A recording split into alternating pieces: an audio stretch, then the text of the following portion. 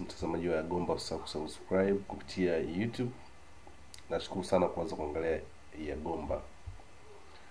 Hakikisha umesubscribe, ukihitaji kujifunza vitu mbalimbali. Vitu viko vingi: utengenezaji wa batiki, mishumaa, sabuni za maji, sabuni za mche, batiki na vitu vingine vingi.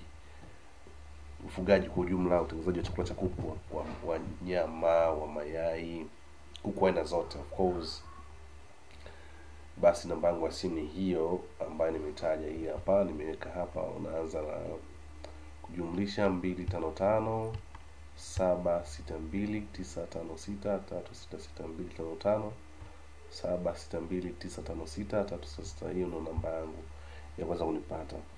Na hapa nazungumza leo hii ni kuna tatizo ambalo kuna baadhi ya watu wanakutana nayo, tatizo la macho kwa kuku. Tatizo la macho hili ndio nataka nizungumzie hii leo, kuhusu tatizo la macho. Huenda kuna baadhi ya wafugaji wanakutana na tatizo hili. Kuku wanakutana na tatizo la kuwa na jicho bovu. Sasa hapa, kulingana na mambo ya lugha na kidogo, inabidi niweze kuelezea kwa aina mbili kidogo. Aina ya kwanza ni aina ya kwa Kiingereza na aina ya pili ni kwa aina ya Kiswahili. Hiyo utajaribu kuweza kufanya hivyo ili kuweza kusaidia watu wengine ambao hawajui lugha ya Kiswahili, kwa sababu nimekuwa nikigundua kwamba kuna watu wengi wanafuatilia Tanzania na nje ya Tanzania, East Africa na duniani kote. Kwa hiyo nimeona ni bora nichanganye kidogo. Today I'm going to talk about chicken eye problems. Chicken eye problems do seem to occur in backyard frogs frequent. There are many differences types of eye problem. In healthy chickens, vision is excellent during daylight hours and extremely poor at night. The average chicken is able to see the smallest seeds and bugs, including mites, during the day, but as the sun begins setting, their vision becomes unreliable, causing them to head to the surface of their roost for the night.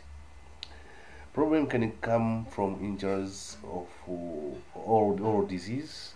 This is how the problem can occur. Problem can occur from injuries or disease, including viral, bacterial infection, fungal infection, respiratory infection, nutritional deficiencies, nervous system disorders, development disorders, genetic problems.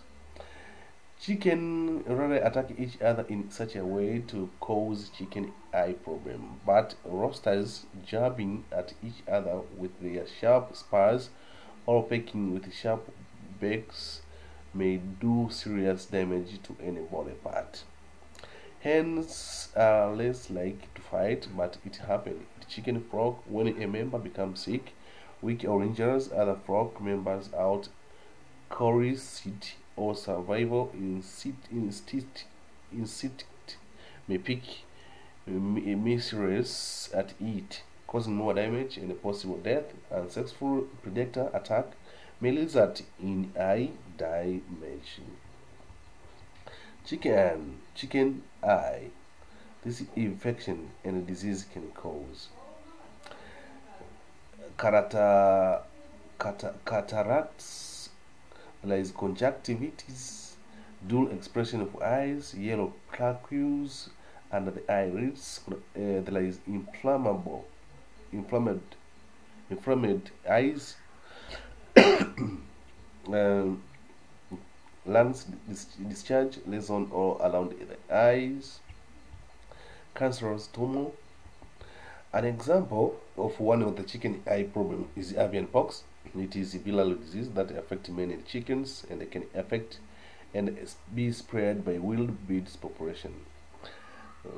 Blisters, lesions are often around the eyes, causing swelling with impairment of sight and blindness in several cases. Also, Marek's disease is villus disease, a form of the herpes virus, resulting in types of cancer. Tumor can grow in the risk, causing blindness as well as affecting major organs. When you first notifies an eye problem, you should wash the eyes out. Keeping an eye wash on the hand is a good idea. Something that can easily be squared into the eye to remove any foreign particle and sever any damage. Another good product to have on hand for chicken eye problem is antibiotic eye or ointment, available at many feed stores. If there is injuries to the eyeball, the ointment can prevent infection while assisting in quick healing, killing or the injuries, if not damage to battle eye injuries, heal quickly. Kwa kifupi, hiyo nimejaribu kuweza kuelezea kwa Kiingereza kidogo. Sasa nije kwa Kiswahili kwa wale Waswahili ambao wanafahamu lugha ya Kiswahili. Tatizo la macho ya kuku huwa yanatokea, chicken eye problems huwa yanatokea kwa kuku wa umri wote, isipokuwa kwa kuku wakubwa pia huwa ni moja kati ya sababu ambazo huwa yanatokea, na katika wafugaji wengi huwa wanakutana na sababu hii, na mara nyingi tatizo hili huwa yanakutana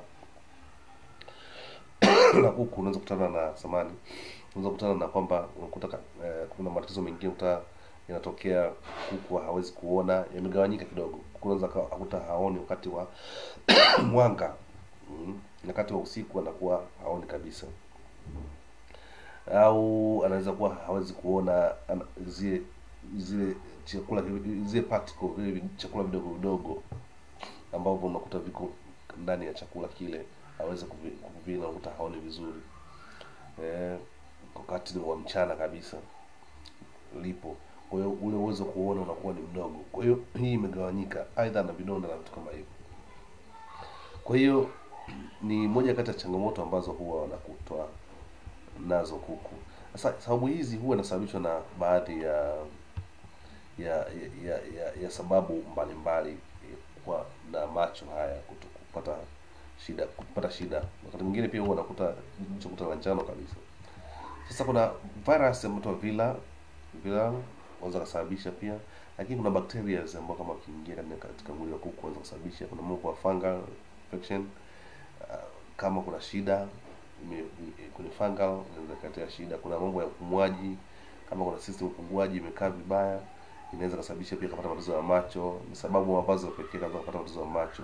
Kuna masuala ya upumuaji, ni respiratory infection kama imepata madhara hivyo. Kuna masuala ya chakula, kama chakula kiko sawa, upungufu wa chakula, maana zilisha bora na nini, inaweza kusababisha pia kutokuona vizuri au kupata matatizo ya macho. Kuna masuala ya nervous, kutokufanya kazi vizuri pia yanaweza yakapelekea kuwepo hiyo, au masuala ya genetics. Genetics ni kama mfumo mzima wa namna ya kimaumbile, yanaweza pia yakasababisha mambo hayo. Sasa mambo mengine yanasababisha ni mambo kama kupigana, waanza kupigana kuku na kuku, basi kwa mizana pia kupata matatizo ya macho. Hiyo ni sababu zingine, lakini kuna sababu zipo mbalimbali, of course siwezi kuzungumza zote, lakini hizo ni baadhi ambazo za kuku ambao anaweza kupata matatizo hayo ya macho.